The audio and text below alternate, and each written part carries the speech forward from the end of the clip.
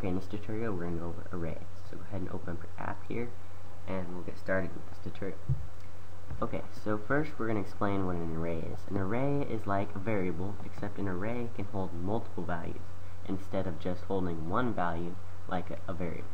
So instead of having to declare 3 variables to hold 3 numbers, you could declare one array holding 3 numbers. So to declare an array, you go int, whatever type of variable you want to declare, and you type a box like so. That tells it that's an array, that it's an array, int, the name of the array, numbers, and then a semicolon. Okay, so now you've declared an int, told it that it's an array, int, and the name.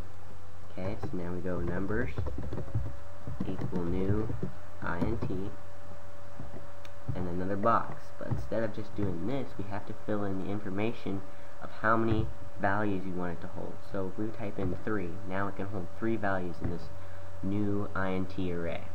Okay, so now this array holds 3 different variables. So to assign the variables, we can go numbers, and then we type the box, and then we have to use the value. What part of numbers do we want to change the value? Well, we want to change the first value, right? We'll see an array starts at 0, not 1. So the first value, which is 0, can equal 1, and then the second value, which would be 1, can equal 2. It's pretty confusing at first, but after you start to use it, they're very easy to understand and very useful. Okay, so now we've declared a new int that holds 3 values. The first value, right here, equals 1. The second value, 2, and the third value, 3. Okay, so this is the part of the array we want to change, and this is the value. So it starts at 0, 1, 2. See, we have 3 different values, and that's as many as it'll hold. So we can just go ahead and, if you want to write one of the arrays on the console window, we can just system console.writeLine, and then we go numbers, which is the array name, and then we put in the array part that we want to print.